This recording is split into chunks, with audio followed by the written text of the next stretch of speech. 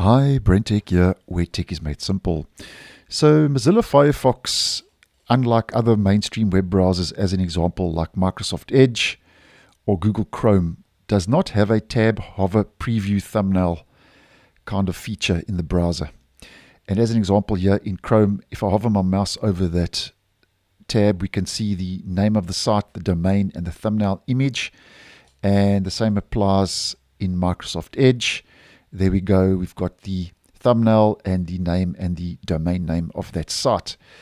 Now, this may be all set to change because in the nightly version of Firefox, which is basically the canary version like we get in Edge and Chrome, Mozilla now has finally added tab hover previews to Firefox. Now, it's still early days in the nightly version. So in the nightly version, this has to be enabled basically using an experimental flag.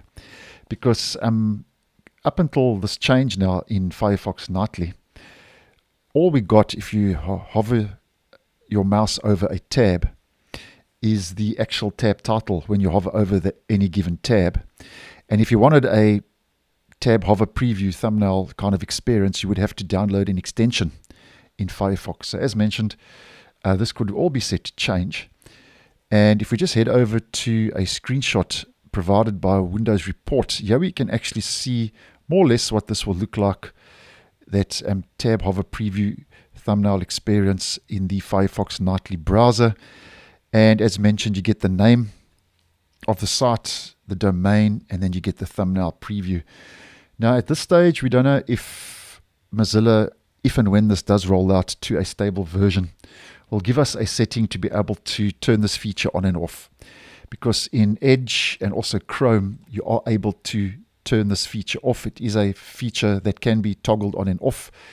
So it would be, I think, quite useful if they did give us an option to be able to control the visibility of the tab previews in Firefox if and when this does roll out. But nonetheless, just putting it out there, I know a lot of users do value a tab preview feature in the browser. I must be honest, in my stable versions of Google Chrome and Microsoft Edge as an example, this is a feature I do turn off. I just find it quite distracting.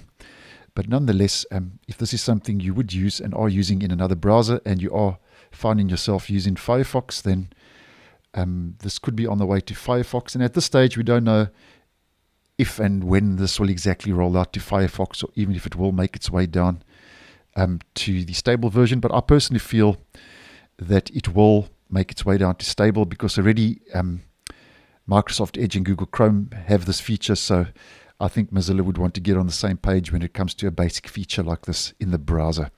So thanks for watching, and I'll see you in the next one.